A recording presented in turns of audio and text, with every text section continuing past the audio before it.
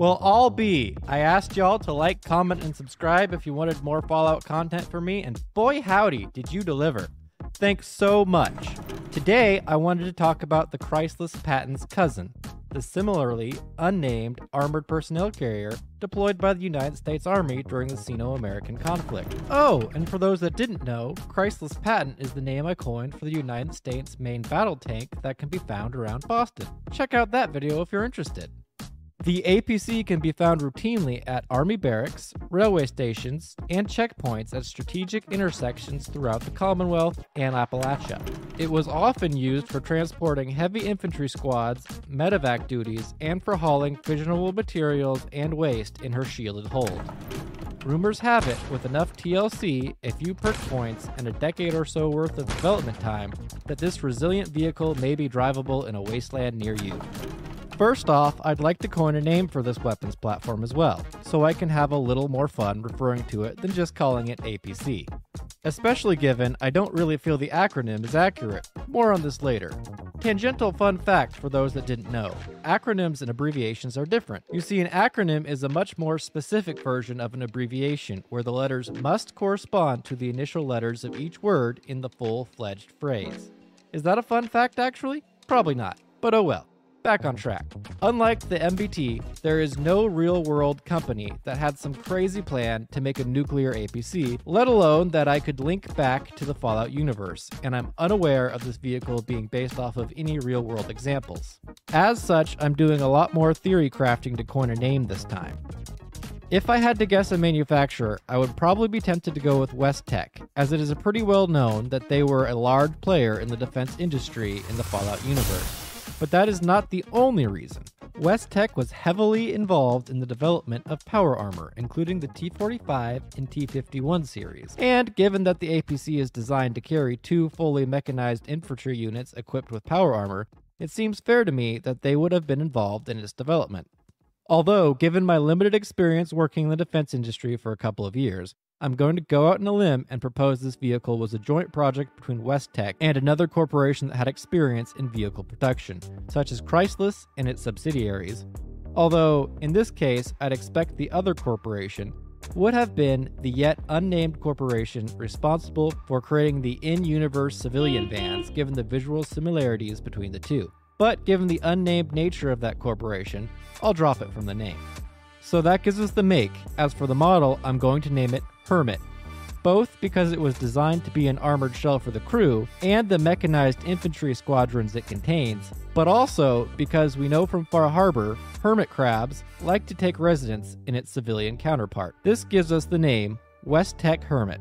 Let me know in the comments what you would call the APC, or if you like the name, or heck, let me know how much you hate it. You do you. This episode is brought to you by Sugar Bombs. Get the explosive great taste that 11 out of 10 dentists recommend at a super duper mart near you. Snap, crackle, apocalypse in every bite.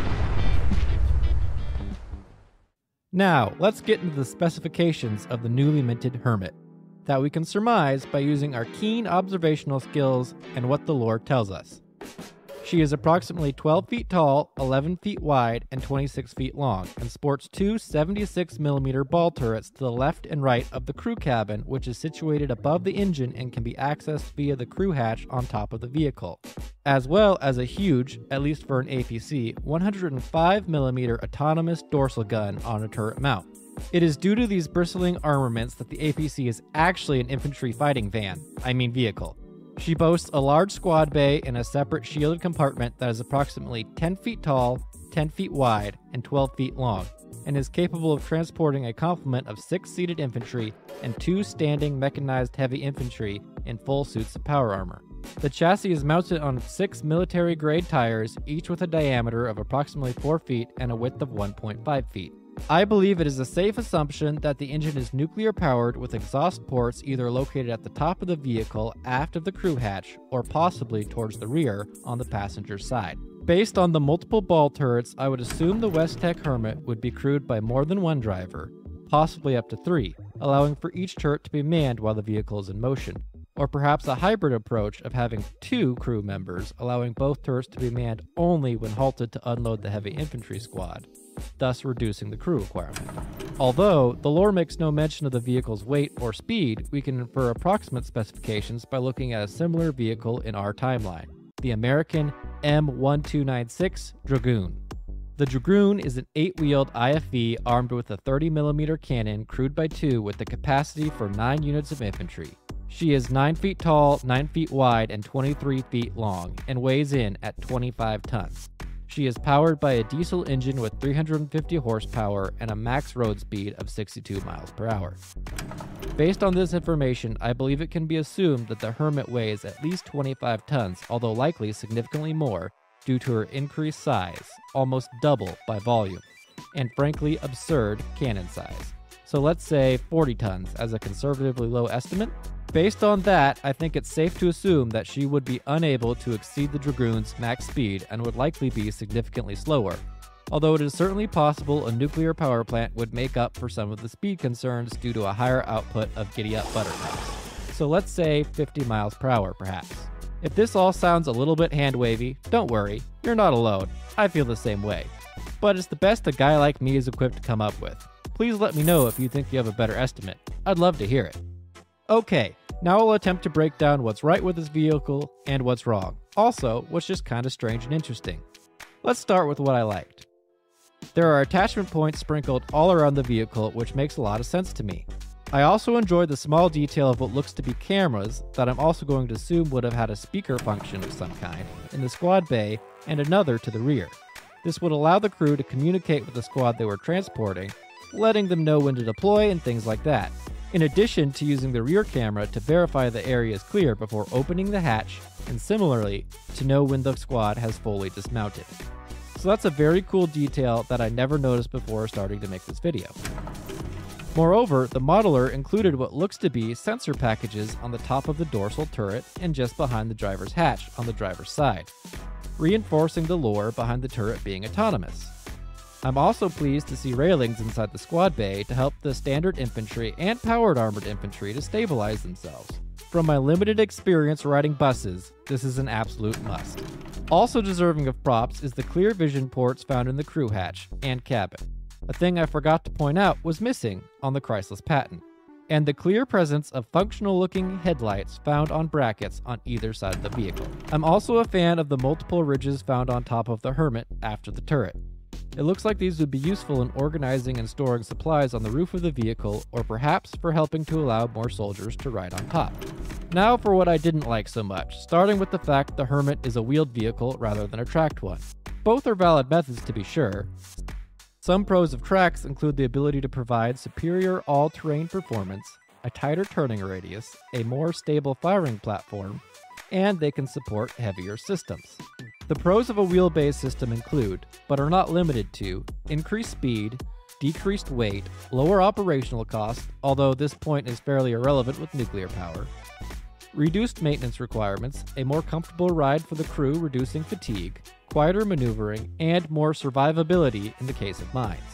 Given the stated mission purpose and locations the Hermit is found in, generally on well-established infrastructure, I must say the choice of wheels does make a lot of sense. However, I do have a couple of issues with this configuration, namely the size of the vehicle and the size of her armaments. Firstly, the weight of this vehicle, at least by my calculations, would seem to put it more in the medium tank classification, and all of that weight would be resting on only 6 wheels. Seems like that would be a lot of stress and would make the Hermit completely incapable of leaving established infrastructure.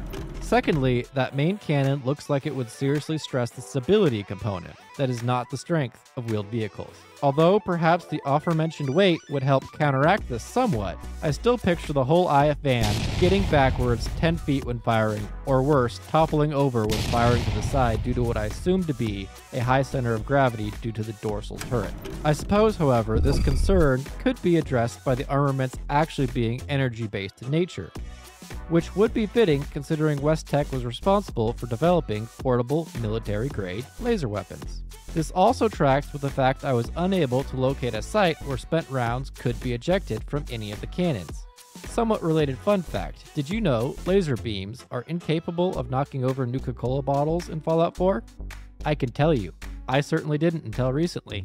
My next problem, and perhaps the most obvious one, is the fact the Hermit is 12 feet tall, with very few angles, and just generally presents a huge hitbox.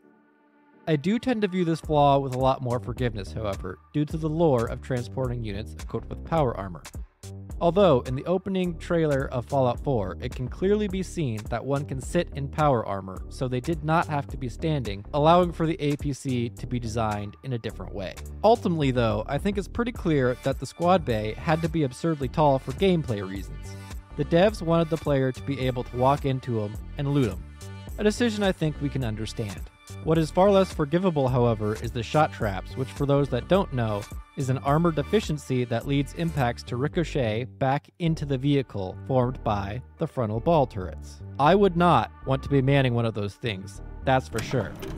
Also, although the front of the IF van does have more angles than the rest of the vehicle for sure, it looks to me that its design leaves the vehicle's engine and undercarriage dangerously exposed. Another oddity is the couple of plates with what looks to be firing slots cut into them that are randomly bolted onto the side of the vehicle.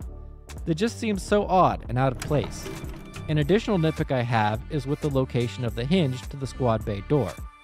It looks like to me it's fairly exposed and could be damaged with minimal firepower, either trapping the squad in the vehicle or exposing them, neither of which would be ideal. And finally, what the heck is with the 4 gun ports that appear to be cut into the squad bay? They are clearly meant for the infantry to be able to fire from within the vehicle, at least from the exterior view, but they aren't present at all in the interior. Yikes. Seriously, just yikes. Makes one wonder if the closed version of the APC was made first, and then the open versions were added later, and this detail was just kind of forgotten about. Now in closing, I'd just like to muse about some other details I noticed of potential interest. The bumper on this machine is huge, suggesting to me its usage by riot police was considered in the design. Maybe it's just me, but I can see this being used to plow straight through a mob of rioters on the regular. Speaking of, I'd love to drive one of these things through a pack of ferals. That sounds like a good time. Or the bumper and the strange eyelets found towards the rear of the vehicle could simply indicate that this model of IF van gets stuck. A lot. An idea that really tracks given its weight and wheel configuration and the state we generally find it in. Finally, is it just me, or does this thing look a lot like a boat? I mean, the front kind of looks like the bow of a submarine, and it's got those stabilizing side blisters on either side. Slap a pair of propellers on the end of that thing and boom, just like that you have an awkward IFV and what I would assume to be a leaky gunboat in one package. What value? Hey, look at that! That's the end of another video. Thanks so much for watching, and hey, if you enjoyed the video and would like to see some more content like this, consider yourself a Deathclaw matriarch and destroy that like button for stealing your egg. Also, if you have anything in particular you'd like me to cover, let me know in the comments. And finally, if you really want to see more, consider subscribing. It really helps me out. Spy Dingo, out.